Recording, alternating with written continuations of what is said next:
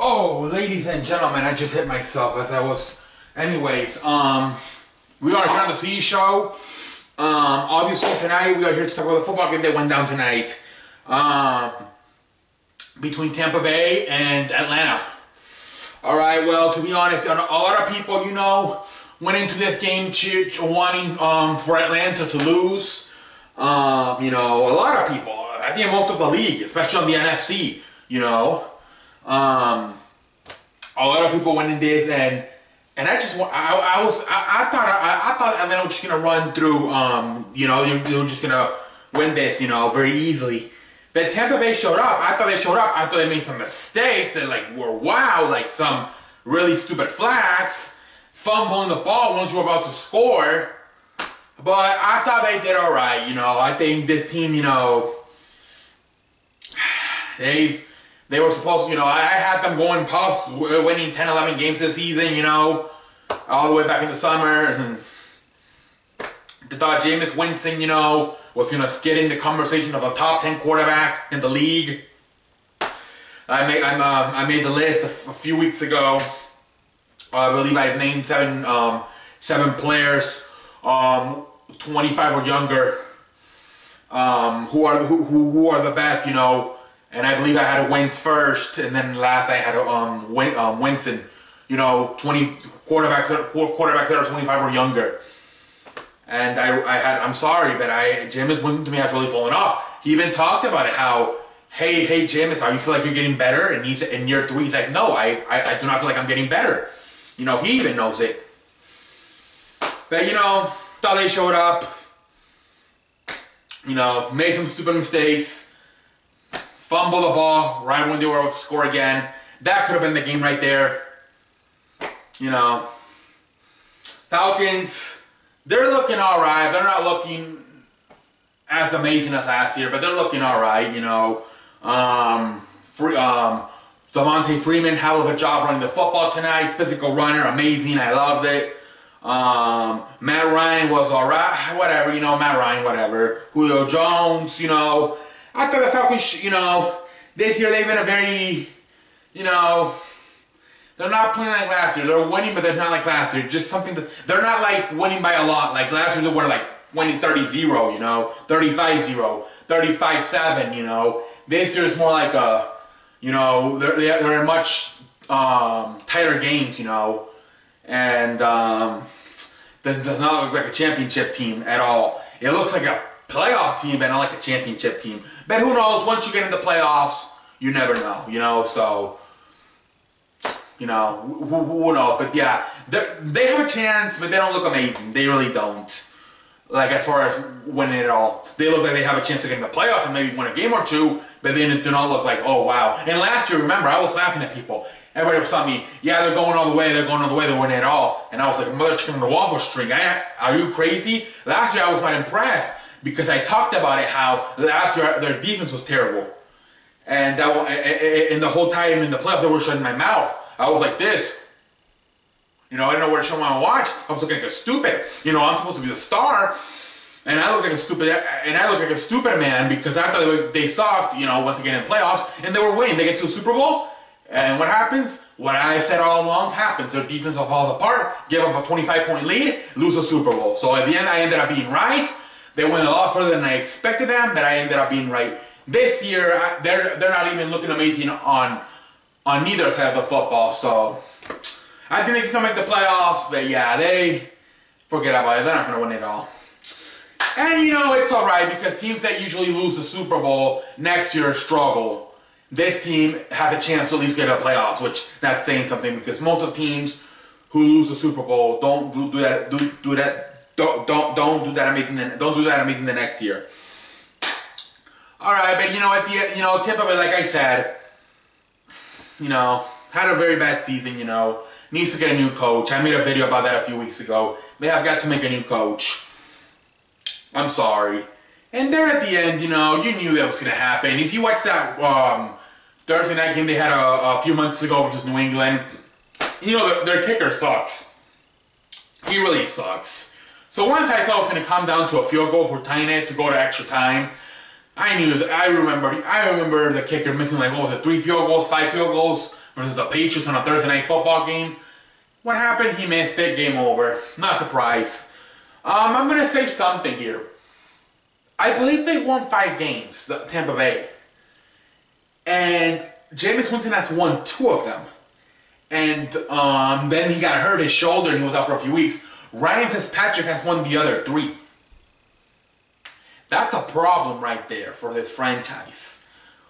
When your first round pick, when you only have 5 wins, and the nerd from Harvard Law School has 3 of the 5, and your first round pick, your franchise star player, only has 2, that is a problem right there. That is the problem right there. You cannot, I'm not sure, I might be wrong, but I believe that's what I saw.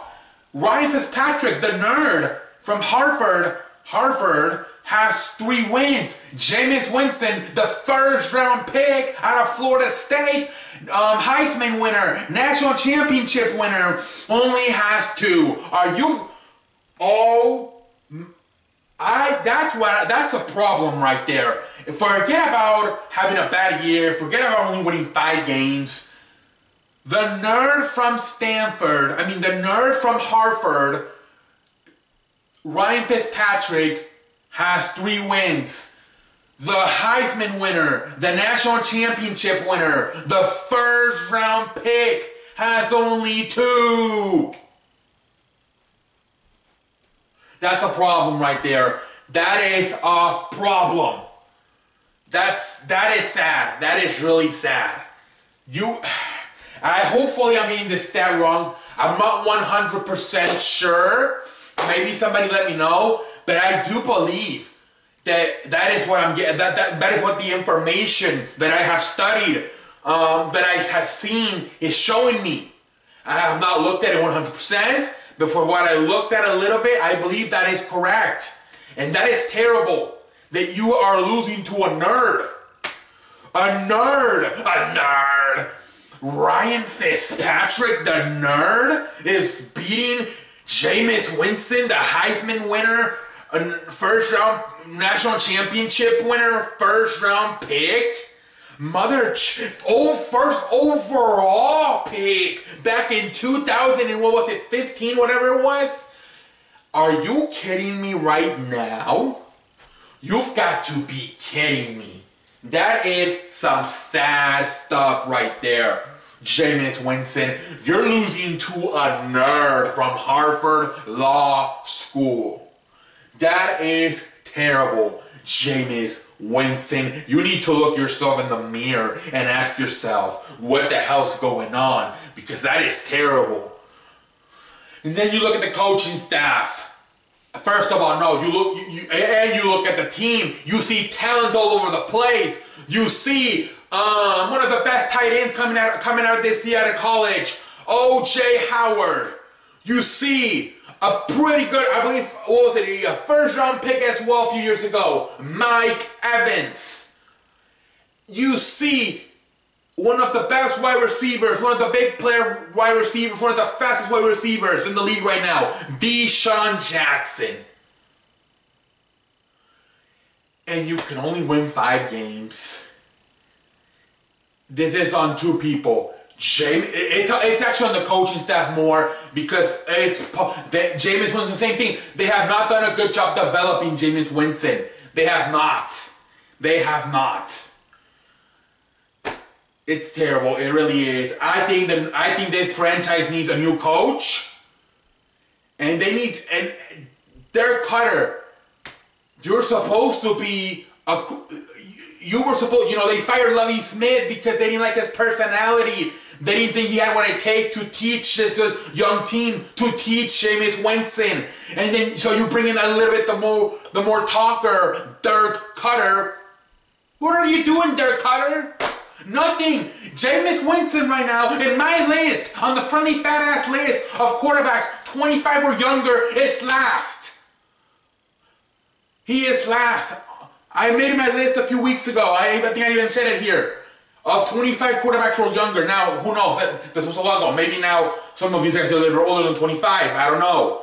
But from You know, from that draft of Jameis Winston, from Mariota and Winston to now, okay? From that draft of Mariota and Winston to now,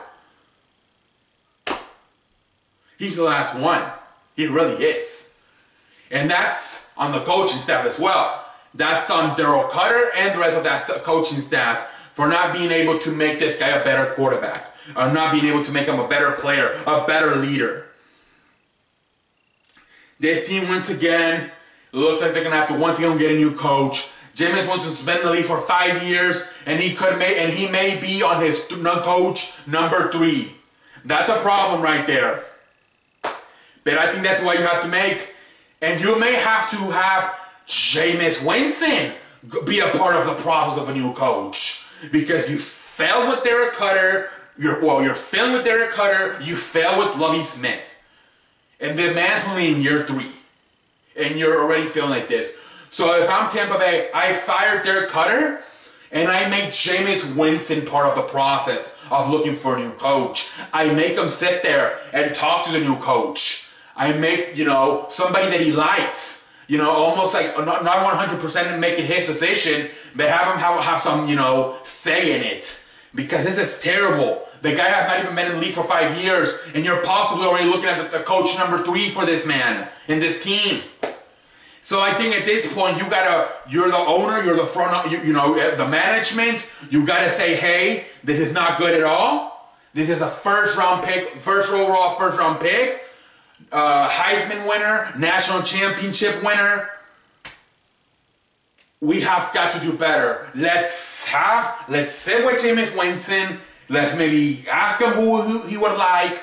Let's make a few phone calls. Let's give him a list of who we'd like to bring in. And let's see what he thinks about them. Because there's so much talent in this team. And it's sad that in less than 5 years, they may be looking for coach number 3 already. It's very sad. It is very sad. Yeah, if I was the management, I fired Derek Cutter, and I sit down Jameis Winston, and I have him be part of this new process to looking for a new man. Because there's talent all over this field. And it's a shame they have only won 5 games. And when Jameis Winston's on the field, they have only won 2 games. Are you kidding me right now? That is sad. That really is sad. Anyway, Falcons are still in it, along with the everybody else, NBA. Well, except who in the AFC South. We'll see what happens. What else can I say? I want to say thank you everybody for joining the Shane Show tonight. It's been an honor. Sorry. Yeah, one more thing. No, hold on.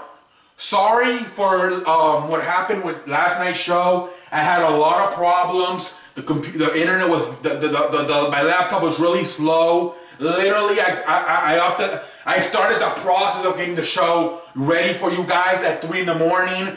Literally, from 3 in the morning to 5 in the morning, there was a fucking program. I don't know what the hell was downloading. Took literally 2 hours, and then like at 7, I tried to get it done, but I don't know what happened. I think some other show uploaded, and then around lunchtime at 12, I realized that had happened, so I deleted that video. What the fuck is happening? Ladies and gentlemen, my secretary, never mind. Anyways, and then we didn't get the video up until 1.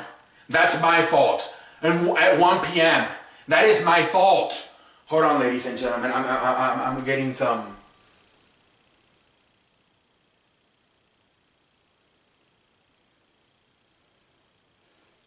Excuse me. Yes, but that's my fault, okay? I should have done better. I need to learn my laptop more, and I need to understand that if I'm going to download a new thing, whatever I downloaded, if it's going to take 2 hours, the laptop needs to be turned on a lot earlier so the video can be up, by when you guys start getting up, at 5, 7, you guys start getting ready for school and work, you guys can watch the video. Because I know a lot of you watch the show once on your way to work, you get ready for the day. And maybe a lot of you guys had a bad morning, had a bad, not so amazing day because you didn't get to see the friendly fat ass early in the morning. So I want to apologize to everybody on behalf of myself.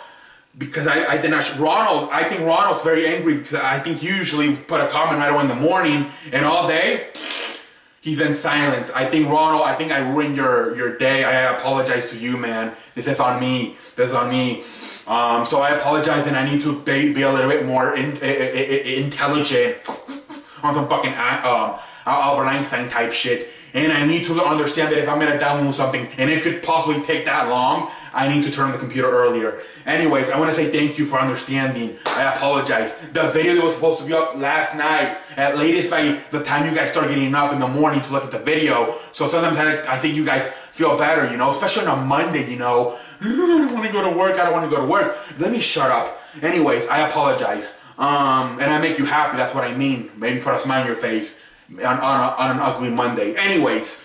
Put the questions in. I need to learn how to shut up. Put the questions in.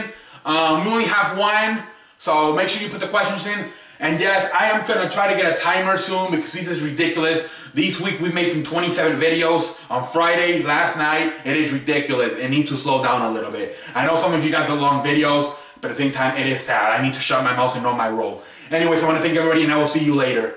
Oh my lord, can you like just shut up? Like seriously, you have diarrhea and you have Mexican style diarrhea in the ass and you have fucking anyways, later. What the fuck is happening? I'm such an idiot.